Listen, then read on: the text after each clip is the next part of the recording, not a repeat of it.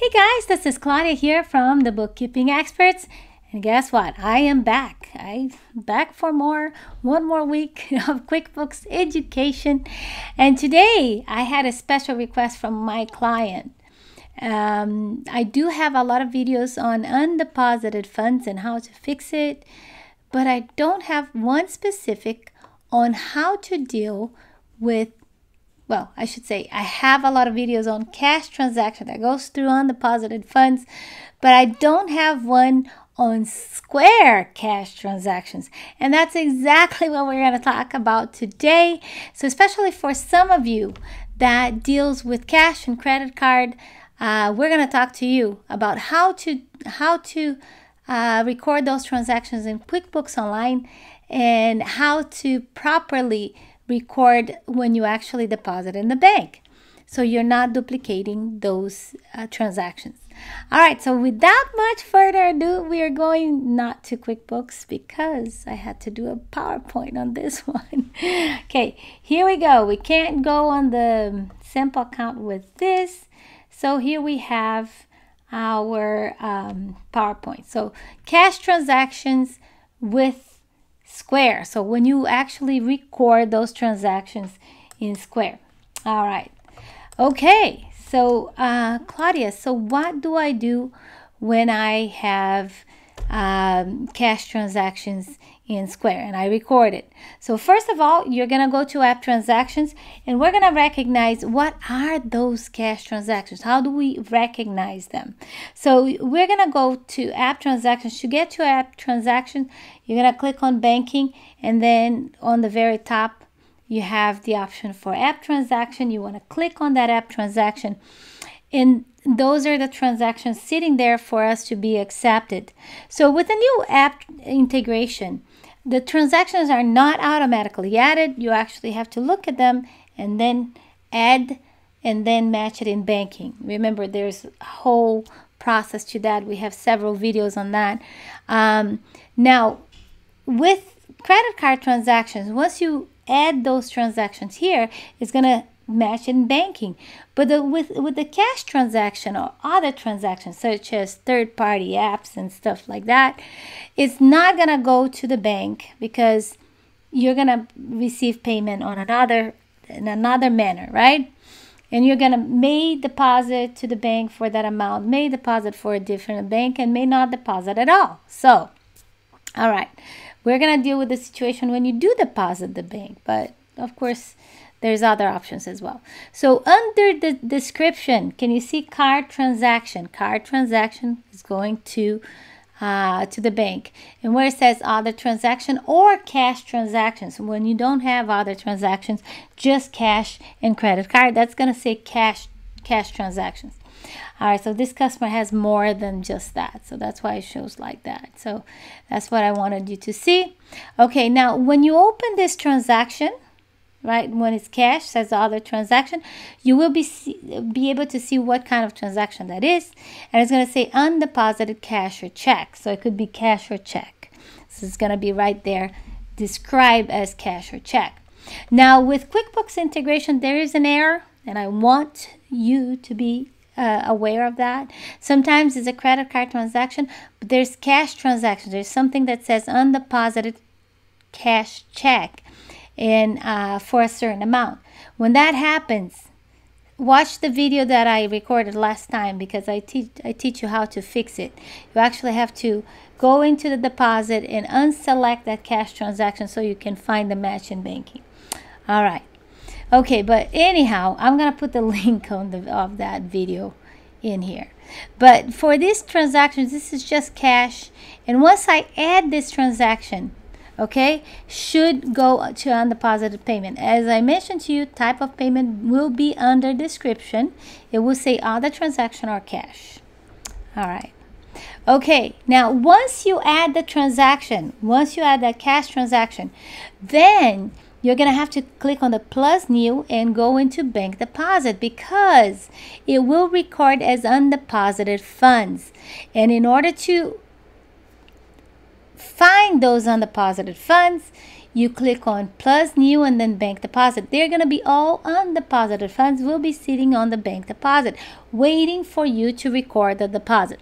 So many of you may see like an astronomical amount of undeposited funds. You don't know how to fix it. So first of all, those transactions are payments that were recorded correctly, because that's the workflow of QuickBooks. So you send it to undeposited funds, but waiting for you to record the deposit once it is deposited into the bank. But anyhow, so you will, under the fourth row here, you're going to click on bank deposit. And this is what you're going to see, okay? Bank deposit, you're going to record those transactions into petty cash or cash bank. Either one. So cash bank, do not deposit this in the bank, especially if you're not depositing that exact amount into the bank. So that the cash or petty cash, it will be a transitory account. So you're just putting into the cash, recording the sale into the cash account, but then you're gonna transfer that money into the checking account once you actually go to the bank and deposit that. Okay, very important here, when you're recording a bank deposit, you want to make sure that the account is correct. See that the account here says petty cash. If you click on the arrow next to it, you have several bank options. You want to make sure you have the right one, and the date has to be right. Here is not right because you see on the next slide that I actually changed it. Okay, so you want to select the transaction for whatever date. So you don't want to select everything at the same time if it has different dates, because that's gonna kind of mess up your cash account. It's gonna be hard to reconcile if you want to reconcile the cash account, which you should. Okay, so we're gonna go to the next one. Make sure the bank account is changed, like I said, and the date is correct. So I corrected in this one. Look at this. Okay, July 10th. Okay, Square customer. All right, and for $129. So once I click save and close, or save and new, usually I put save and new because this way I can keep doing until I'm done with all the deposits here, and then once it's done, save and close. See on the bottom of the page here, on the bottom right hand side, that's where you have the save. So you gotta select the transaction, and you gotta make sure that the account is right, the date is right, and then you save and new or save and close. Okay, all right, so once you deposit that, if you go to if you click on chart of accounts, and then you click on the petty cash or cash bank and click on view register, you will be able to see all the transactions, and that's gonna show as a withdrawal out of cash. Did I go too fast? No. When money is deposited into the bank account, it should be categorized as transfer from cash. Okay, I skipped one thing here. This is very, very important.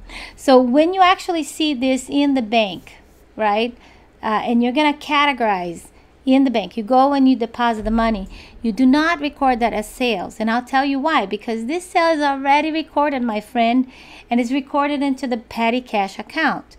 So what you're going to do once that money is actually physically deposited into the bank account, you're just going to categorize as a transfer, and the money's coming out of petty cash because that's where you deposit that's where you recorded the deposit, where you recorded where the money, the sale, went to.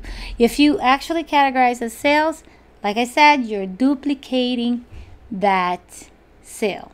Okay, all right, so this is what you see once you accept the transaction in banking. So you're gonna go to banking, you're gonna record that transaction as a transfer. Okay, click on the transaction, record as a transfer, and once you accept it, you can go to categorize transaction. That's how you're gonna see it. All right, so when you go to the register, this is the slide that I was talking about.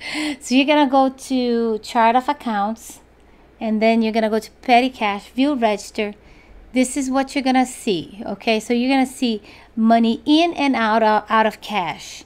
So whenever you see deposit, those are the deposit we recorded into the cash account. And whenever you see the payment, it means those transactions have been transferred out of cash into the checking account. Okay. All right. So I hope that this was useful to you. I know that there's a lot of questions in regards to how to deal with cash with Square. Like I said, there has been some issues in regards to the cash or the credit card transaction mixed up with cash, and I do have a video on that. So all right, so hopefully this was useful to you, especially for you guys who use Square and who record cash transactions in Square and don't know what to do with those transactions. So this is what you do. It goes into undeposited funds, and then you have to record it into the cash account. Once you record into the cash account and you go to the bank and you deposit that money and you see that on banking, what you want to do is to record it as a transfer. Okay, very important. And then finally, you want to reconcile. You want to reconcile the checking account and the cash account to make sure that everything is accounted for. Checking account, you're going to have a regular bank statement. For the cash transaction, you can take a look at your Square report, your summary report, and you're going to see all the summary of cash transactions. What was your total cash transaction? And you also see, if you want to do item by item, you can see all the cash transactions paid with cash as well. So you can modify the reports into Square, just verify the transactions paid with cash, and that report will be the report that you can use to reconcile your Square cash account. All right, so hopefully this was useful to you. Like I said, this is the kind of information you don't actually find anywhere, right? You're not going to find that on your college class, on your university class. You're not going to find that under training, under QuickBooks training or anything like that. This is pretty much what we do every day, though. We encounter this information every day. I want to make your life easier, so that's why I share with you. Yeah, because I've been there.